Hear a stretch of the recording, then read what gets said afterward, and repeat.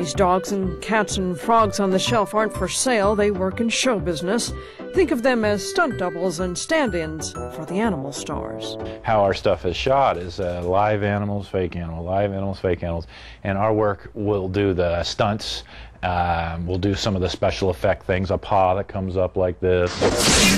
This bear was the stand-in for the real bear in the film Legends of the Fall. Oh, here's a little swimmer that opened up Lake Placid. Animal makers also did the frogs for the Budweiser commercial. Bolden says his fake animals keep the real ones out of harm's way, and if a script comes in, if it glorifies harm to animals, we don't do it. His animals often work in conjunction with computer-generated animals, and his styled and sculpted creatures provide something the computer images can't. There's energy that happens between the puppeteer and the performer. I mean, there's a synergy that happens there that's different than with the computer graphics. I've got to carry the whole performance.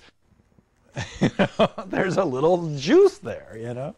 Yeah, you're gorgeous. Yes, you are. This eagle starred in the film Almost Heroes. And this hummingbird in a shampoo commercial.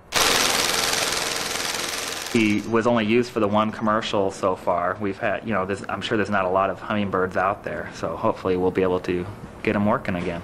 And this is what happened when a real chicken met his stand-in. Well, we've seen some of that with human actors as well. This alligator was the star of a TV commercial for a skin lotion. He hasn't worked in a feature film. Then again, not to say he couldn't carry a big screen story. Gloria Hillard, CNN Entertainment News, Los Angeles.